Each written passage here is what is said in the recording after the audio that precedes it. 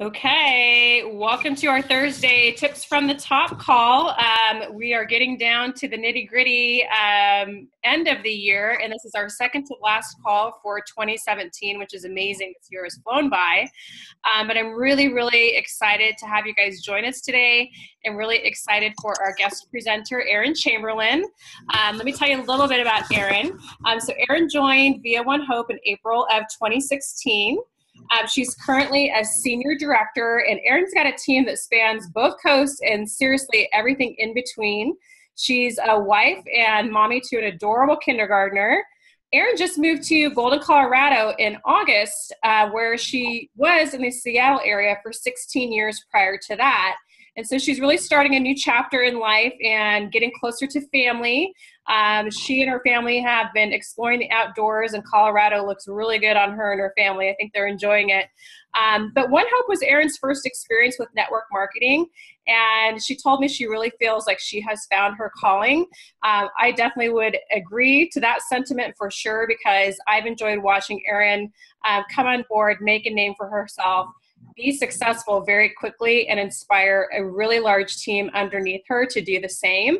And so today, Erin is going to share with us some of her top tips for how to close out the year strong. So without further ado, I will pass it over to Erin. All right, thanks, Katie. Hi, everyone. So I'll kind of just dive right into things. So yeah, we've got just a few weeks left in the year, but of course there's some big holidays coming up as well with that. So my first tip, of course, is to really put on your customer service hat and think about, be sure to kind of check the Vine, be checking our stock list to know what our shipping deadlines are, and to make sure that you're not reaching out to your customers and selling them something that we don't have in stock anymore. So it's important to kind of keep those things first and foremost, so that you can provide the best customer service for your clients. So of course, our shipping deadlines, our shipping map, are all in Via You. It's been in the Vine every week, so it's also easy to find on the front page of your home office. So some ideas I have for kind of finishing out the rest of the year. A lot of people I know have already been doing this. I've got one going on as well. It's kind of a 12 days of gifting event, and I've just been doing that virtually on Facebook. You could also do, you could easily do one just for a week or a few days, go on, feature some of our amazing gifts, have people put together mix and match wine cases for their upcoming holiday parties. You could see if a neighbor is hosting a cookie swap and see if you could join in with that and do some wine pairings along with the cookies. That could be fun and an easy way just to kind of get out to your neighborhood as well. Another idea is a lot of people are doing White Elephant or Yankee Swap right now, and I'm actually doing an event next Tuesday where my neighbor invited me to come and share some wine with her. So it's something where most people are going to be having wine anyway at those type of events. So yeah, it'll be kind of that'll kind of be my last event of the year. You could also host your own, of course, and right now it's a really good time to break out some of those reserves if you pick them up at the Black Friday sale, and kind of do a reserve red tasting. Also a bubbly tasting as well, since people are getting ready for New Year's, and so you could feature not only some of our flavored sparkling wines, but our Brut. Maybe even if you have a bottle of Prosecco, it could be a great way to promote Wine Club. And some of our new Celebration Brut as well, and kind of do a side-by-side tasting to see the difference between the Brut and the Celebration. So you could also break out some of the new One Hope Kitchen products, which if you haven't tried those, they are amazing and like really high quality and delicious. So I brought some of those to a real estate office a couple weeks ago, and kind of thought I don't know, it was sort of my first presentation in a real estate office, and I wasn't quite sure how it went, but the realtor called me yesterday and placed a gift order for like 15 of those boxes. So, so yeah, they're really great, and, you know, pick some up for yourself too. I'm using them to break out to give out as like hostess gifts when we go to parties, or if I'm just meeting up with some friends for lunch, and you can share some of those in there, and they're going to make a great addition to people's holiday parties. Of course, some other ideas for sales this month. We just had the Malbec release, which is huge. I know I have a ton of friends and customers who are big Malbec fans, so I'm making sure that they know about that new wine that we have out. And then, of course, our sparkling sale, which is most of our sparkling wine collection and glitter bottles, with the exception of the Edna Valley red glitter bottle. And all the details of that, of course, are in the Vine, but basically 3 or more, you get 20% off. So if somebody's looking to pick up a few bottles for New Year's, this is a great way to encourage them to get a few bottles before the holidays. And so who to reach out to? My go-to this time of year are usually my previous customers. So this includes people who gifted last year, but really, I mean, even if you don't have a big customer base yet, you know, showcasing out to your friends and family, just talking about it over social media. Like I had lunch with a friend yesterday, and she was saying how her husband needed some good gifting ideas, and then they just got like a really nice bottle of wine from his boss. And so I was telling her a little bit about One Hope, and she took a catalog home with her for her husband to take a look at, right? So like maybe, you know, I said like maybe one of our 10-year anniversary Magnum would be like a great statement gift for something like that. So don't be afraid to reach out and share wherever you are. So of course, like our gifts are great for people who are really hard to buy for. So, you know, you can showcase different options for that. One Hope blog actually has a lot of great ideas right now. They've got blog posts on gifts for teachers, gifts for mom, gifts for the men in your life. And so there's a lot of different avenues you can take with that. Anybody, of course, that you know might be having a holiday party or New Year's Eve celebration, you can do that sparkling sale, which is great. Another good one, I think I mentioned I had a real estate client just purchase some of the One Hope Kitchen sets. But any of your corporate clients who might have missed that customization deadline, we have amazing gifts for any kind of person, whether it's some of our wine gifts or non-alcoholic options and coffee. A lot of corporate clients also do their like in-house holiday parties now in January instead of December, since it's so busy. So they still may be interested. So it doesn't hurt to reach back out just to see if they, if you can help them this time of year.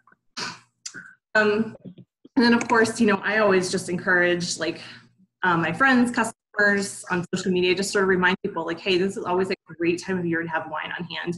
You never know when you're going to get invited over somewhere last minute for like a little cocktail party, or need a hostess gift, or of course, you know, to gift like your teachers, coaches, instructors.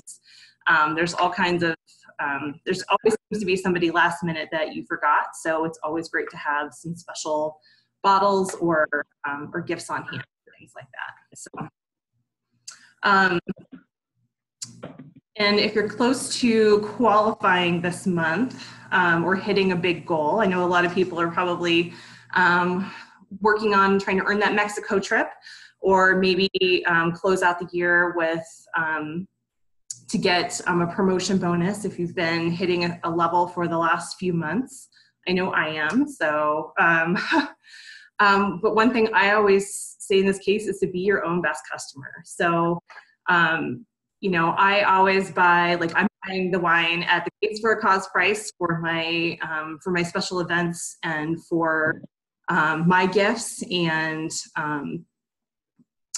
let's see. I joined the wine club. I definitely am going to encourage everybody to join the wine club. And that's also a great way if you can get a couple people signed up on that before the end of the year to get yourself qualified. So, but I really encourage people to operate in this manner, because you're getting the experience that your customer is getting as well. It can help you understand maybe if they're somebody's having like with ordering or whatever. You can provide them tips or just help people out more directly with their order. But I was like kind of getting experiencing what the customer is experiencing for myself. But so of course you could try, there's the wine club, you could pick up some of the new Malbec, you could pick up some of the new Method Champenois, sparkling wine. So there's a lot of things, of course, and then the One Hope Kitchen. So, and I know, okay, so our shipping deadlines are coming up. Next week is kind of the deadline for early next week too, for Christmas gifts, and then very shortly thereafter for New Year's, which means the last couple months of the year are not always super busy. They haven't been for me historically, but I know a couple people on my team are doing some events the week between Christmas and New Year's, which is great. So that's like a good opportunity, even if you are traveling. I know somebody who's having, a girl on my team's having a party with her sister, and she has a couple potential recruits out of that too. So that's exciting. So I like to see, it's a great way to finish out the year strong and kind of utilize your holiday time with your family in a different place too, and a good way to entertain. But something that I usually do the last couple of weeks of the year as well is take some time to start looking into January. So probably starting late next week, I will reach out to my January house and see if we can get a date on the calendar with them. I also use the time to get some extra coaching done with people on my team, especially some people who are new and need some of the extra time, some of my time. And then I think, of course, what's really nice this time of year is to sit back and reflect on the impact you've made for your community. And that's really what One Hope is all about and what we embody. And it's a great time, if you want to reach out, and some people reach out to their customers at the end of the year to showcase the value of the donations that they made through private wine tasting events, or the impact that they made through each of the bottles sold. So that can be something really nice to share with your customers. And then I think last is just to take some time to celebrate at the end of the year. So, break out one of these and celebrate your successes this year. So, you've made an income, you've made an impact in your community. Maybe you earned that via vacation. And so I think that, it's really important to take some time for yourself at the end of the year too, and recoup and replenish yourself and come back refreshed to rock 2018, because I know that One Hope has some amazing things planned for us. So so I think that's all I have. Is anybody have any questions? I didn't just blow through that super fast. Sorry. No, Erin, that was awesome. And I love how you finished it up there by saying how important it really is important to take time for yourself and to recognize and celebrate what you have accomplished this year. We've got some exciting things that are going to be announced tomorrow in the community kudos email that we send out at the first of every month. We've seen some really big promotions, which is exciting. And we've also had people that have set goals for themselves that they haven't quite reached. And so don't be discouraged by that. You should be very proud, all of you, of what you and your teams have accomplished this year, because not everyone is going to promote in the same month, at the same time, at the same level. So even if your goal was only to come on board and sell $500 a month and you did it, pat yourself on the back and celebrate that and be happy about that, because you've achieved your goal. So I think it's really important not to compare your goals to those of others, is just one big thing that I want to say. And then secondly, it is important to take the time to step back and recognize and acknowledge it, because I think burnout comes when you don't take the time to celebrate the wins and the successes. And a lot of us, especially as women, it's kind of hard sometimes to take a compliment or to, kind of sing your own praises. But it's really important psychologically for you as a business person, as an entrepreneur, to recognize those accomplishments that you're making along the way, so that you don't burn yourself out, and you are feeling inspired and motivated every morning to get up and keep pushing for your goals. So if you don't mind, I'll just recap real quick. I was jotting down some notes while you were talking, Erin, so I'll just kind of recap what I heard Erin say, and then if anybody's got any questions, that would be great. So Erin's first tip was definitely put on your customer service hat, which is super important. I just read an article in my local newspaper about UPS having their busiest day ever, Cyber Monday, and their whole system went completely out of whack. And so we've seen that affect some of our shipments and some of our orders because UPS was overwhelmed, and there was a bubble that they talked about in this article I read in their system that like the bubble finally burst. And unfortunately, some of us were victim to that, and some of your customers were. So it's super important now, especially, but always, really to have your customer service hat on. And do everything that you can from your end to make sure that there's a good, smooth experience. There are things that are out of our control and out of our hands, like wine selling out really quickly or UPS, the bubble bursting with them. But as long as you are not kind of, hiding under the covers and you're proactively being there for your customers, even if they are affected by an annoyance like that, they're going to remember how you made them feel if you go above and beyond in terms of customer service. So don't be afraid to reach out, especially if you do see something crazy going on with tracking information or something like that. The customer's going to appreciate you having their back and reaching out. So I love that tip because that was a really great one. Erin talked about 12 days of gifting featuring some of the amazing gifts that we have. It's easy to do if you follow One Hope on social media. We are doing 12 days of gifting. Just share what we're doing, recreate that and make your own post with a link to your personal website, so you don't have to waste a bunch of time deciding what gift you want to feature, looking for the pictures, what do you say about it. Grab stuff off of our social media with the 12 days of gifting and share that as well. I love, Erin, you talked about number 3, joining other parties that are taking place, like if your neighbor's having a cookie exchange or something like that. Don't get caught up on, oh my gosh, my neighbor told me that, 2 nights from now she's having a cookie exchange and she said I could bring wine, but we haven't ordered a host package. We haven't invited anybody. That's why it's always important for you to have wine on hand for those last minute opportunities that, it doesn't have to be a full on tasting event like you would normally do. Take a couple bottles of wine that you've got in your personal stash and use that as an opportunity. Don't ever leave the house without your business cards, some catalogs, some host planners, opportunity brochures, keep them in the trunk of your car, in your purse, book bag, whatever you're carrying around with you. Never be caught off guard without having some of that stuff to share, including a few bottles of wine to take for those opportunities, because, you don't want to hijack somebody else's party per se, but you can still talk about what you do, talk about the impact that we make, enjoy some wine with people, get their information and then follow up with them the next day to try to maybe book an event or see if they need some gifts or if they want to order some sparkling wine for New Year's. So I love that. Erin, I also love she shared host your own tasting event. So as you guys know, you can be your own host as many times throughout the year as you like. I would additionally throw out the idea, because January could be a little bit of a slow month, host your own VIP wine tasting in January. And invite all of those people that hosted events for you in 2017 as sort of a thank you, and introduce some of the, definitely the new Malbec, any of our other new releases, some of our reserves, but really treat your hosts to a nice event that you're hosting for them. And you could invite your previous hosts and like your top purchasers. So maybe figure out who your top 10 customers were from this year, even though they didn't host a tasting event. Invite them as well so that they can experience some of the new varietals that we have.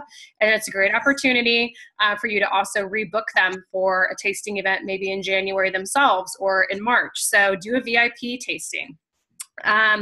Erin shared the idea of doing like a reserves or a bubbly tasting, which I saw Carolyn McGraw, I think, did a really fun tasting and had beautiful pictures of doing a bubbly sparkling event. Kitchen products, that's another great suggestion that Erin had. It's newer for us. And so that's a really fun thing too. Not a bad idea to have a few of those items on hand if you do get invited to a potluck or something like that, you can bring some of our beautiful kitchen products. Malbec, hello. Raise your hand if you've ordered Malbec for yourselves. I haven't ordered mine yet. I need to before you guys buy it all. But we've got a new wine. So even if you had customers that purchased from you during the Black Friday sale, which was 2 weeks ago, reach out and let them know that we've got Malbec, because people are still happy. They're in a buying mood, and you've got a new varietal that they weren't able to purchase because it wasn't available. You'd probably be surprised. A lot of them would say, yeah, I'll take a half case of wine, even though I just bought some a couple weeks ago, and throw in some of those Malbec. And have a couple extra sparkling bottles maybe for New Year's. And so then Erin kind of wrapped up too with just talking about who to reach out to and who to offer the opportunity to purchase gifts and kitchen sets. And, definitely, hopefully you guys are all giving people in your lives One Hope Christmas gifts as well, to help kind of spread the word about your business and also delight somebody with a really amazing product that makes an impact. So those were the notes that I jotted down from Erin. I think you had some really great tips for us, and let's definitely open it up and see if anybody else has any tips or questions that they would like to ask. And you can type in the chat box, or you can unmute yourself and talk to us live as well if you'd like. Hey guys, it's your newbie Vicki here. I don't know how to bring the chat up on my iPad. I got all this technology. You young people can help me. So I have my launch on Saturday, and I have 3 people whose birthdays it is in my neighborhood, and I'm giving them each a bottle of One Hope. And I felt funny with the first gal putting on a business card. Do you recommend when you do a gift to somebody to also attach the business card or not? It certainly doesn't hurt. I mean, I would write them just like a customized gift note and, wishing them a happy birthday, and maybe just sort of reiterating the impact that bottle makes that you are gifting them and why you thought that they would enjoy it. So. Okay. I just wondered if it would look tacky if I did my business card. I thought I could put it in with the little birthday card. That's a great idea. Point out, even though the bottle says, who says they'll read the bottle. Okay, thanks. Yeah, or if you don't want to put your business card in, you could always do it as, give the gift and, and yeah, you could share a little bit about, I would definitely share about like the impact and, whether you're giving it personally or whatever, and let them know that information's on the bottle, but then kind of follow up with them in a couple weeks or early January and ask them how they enjoyed the gift. And then at that point, that might open up another conversation for you to talk about, that you are doing private wine tasting parties and the give back you can do through that. Perfect.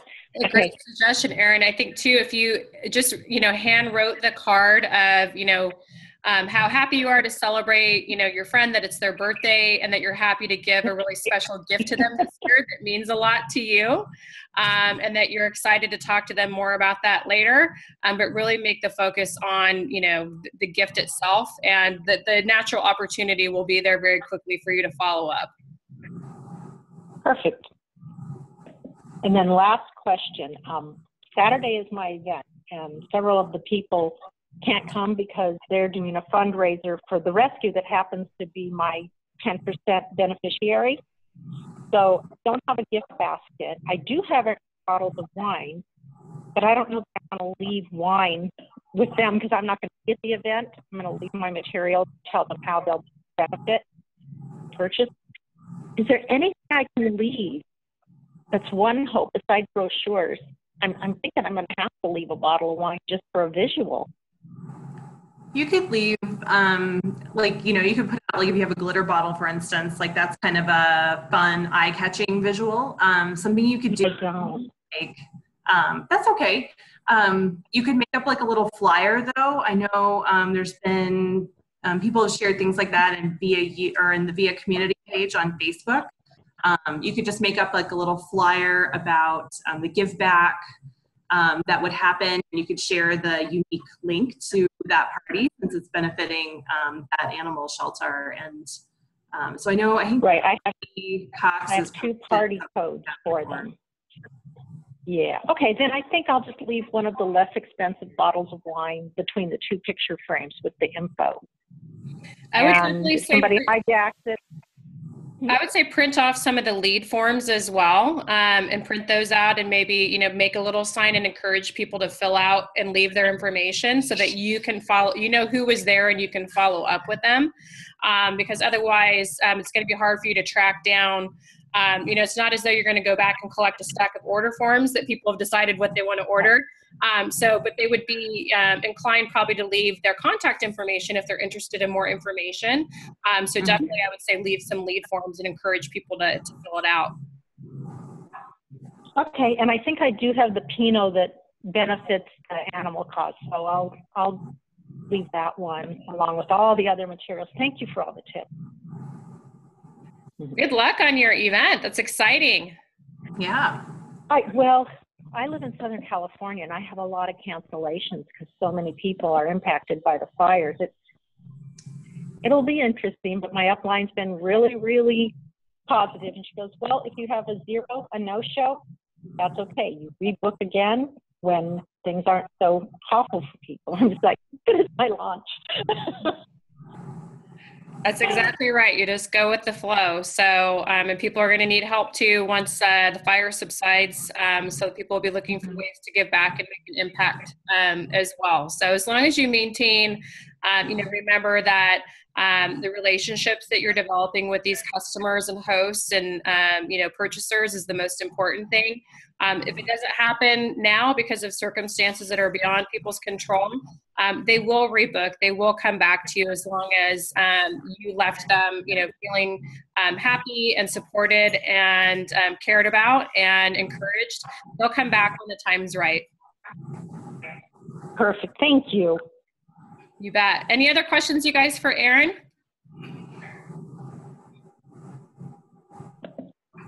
No? Okay. Well, Erin, thank you so much for being our special guest presenter today.